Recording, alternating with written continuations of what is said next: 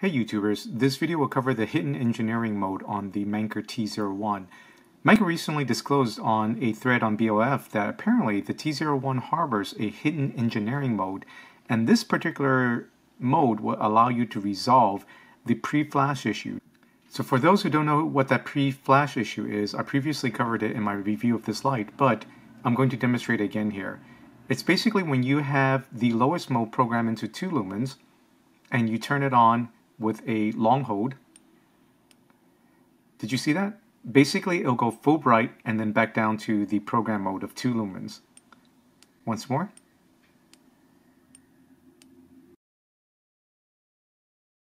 Apparently, this is caused when the forward voltage of the LED doesn't quite match the driver. So what they did was they actually programmed it in an engineering mode so that you could actually match it and thus prevent this problem from happening. Now, how you get to that is first, you need to set your light into Pro mode. I'm not going to bore you with the details here. Please hit up my original review for that, of how to access that. But basically, it's from off. You press and hold for 10 seconds until you see 2 flashes. That means you're in Pro mode. Next, you're going to want to enter your programming mode. Easiest way is to just double-click from off, go into strobe, once again for SOS, then to that beacon mode. Next, press into constant current turbo.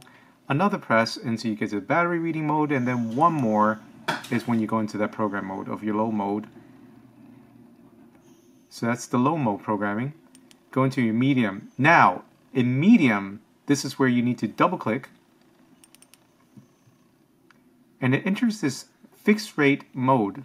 Now I'm actually going to shut off the light so you can see that more clearly. This is now the engineering mode. From here, there's about 20 some odd clicks that you can click through.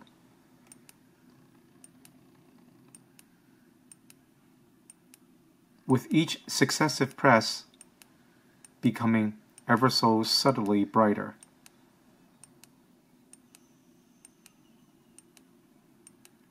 And once it hits the end of that maximum, it'll reset back down again, as you see there. So currently I do have this program on its lowest mode, in engineering mode. So I'm just going to go to the next step up, which is actually a pretty decent jump visibly. Right there. Then I'm going to press and hold to exit out of my engineering mode. What this is actually doing is setting a new minimum for your lowest mode. So previously my lowest mode was 2 lumens, it's actually upping that now. So when I press and hold, you'll see that the pre-flash has gone away, but at the same time though, my lowest mode is now a little bit brighter, as you can see there. It's not exactly 2 lumens. So I shut it off, go back in again.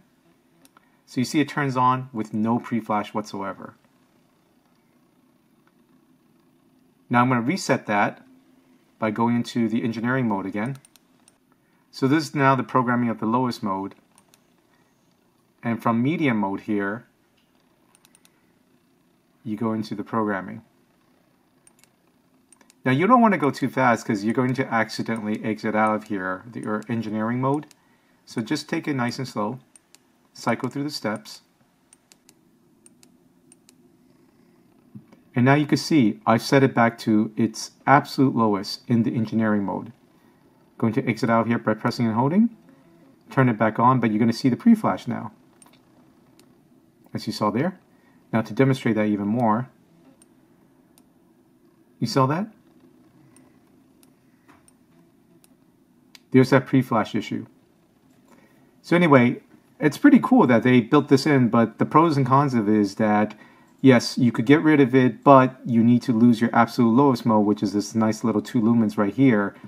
That next step up, I haven't measured it yet, but I'll try to dump it onto my PVC LMD to see what that is. But bottom line is that in order to prevent the pre-flash on certain models, right, where the LED didn't match the driver perfectly, it's to go into engineering mode, program it to one of those steps, and then you'll get rid of that pre-flash. Now, one important thing is that while you can access the engineering mode using a 14500, I was not able to actually program it. I would enter engineering mode, keep pressing those buttons, and it would not do anything. The only way that I was able to get it to program it is by using a standard nickel metal hydride in this light. So keep that in mind if you're not able to program your engineering mode and you're using a 14500 cell. Flip over to a non-lithium ion cell and see if you could get it programmed in. Now this engineering mode is also available on the Manker U11 since it pretty much uses a very similar driver Now with the U11, unlike the T01, I was actually able to program all of this running on an 18650, so you can program it using a lithium ion. You don't need to run it with two primaries in order to go into engineering mode.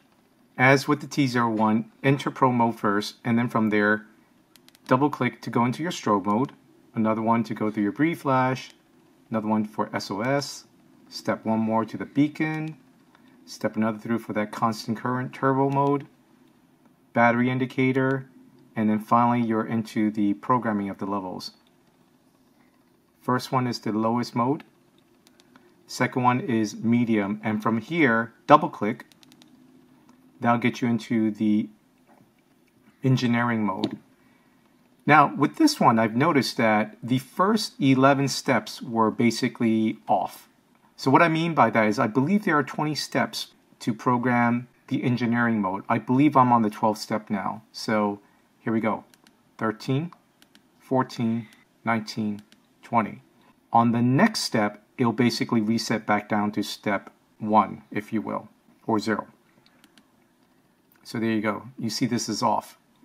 Normally it should have been on, but again, like I said, this is about it matching the forward voltage on the LED for the driver. So we're going to go to the next step here. Step 1, you'll see it's still off. 2, 3, 10, 11. Okay, so turn on 11th, as you can see there. This is now programmed as the lowest mode for the low mode, although of course, when I turn it on, it actually is lower than that even. It's a true moonlight mode versus this. This is nowhere near moonlight mode. I don't think there's a direct correlation here like with the T01. I'll get Manker to clarify this, but I just wanted to highlight for now that that engineering mode is available on the U11 as well. From here, I'm going to shut it off. It's programmed. And when the light off, on the U11, one quick press should enter the lowest mode, which is that moonlight mode as you see there. Now, if you're interested in more about this topic that's being discussed, I've got a link in the description. Hit that up and then you can read it up on the BOF thread. And that's a wrap for this video. Thanks again for watching.